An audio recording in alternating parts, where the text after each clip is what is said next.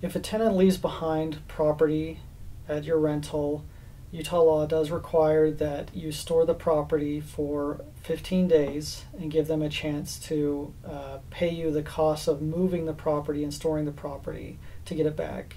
After those 15 days, you are allowed to sell the property, but there are certain conditions that you have to follow, which you'll have to consult with an attorney to decide how you want to sell the property.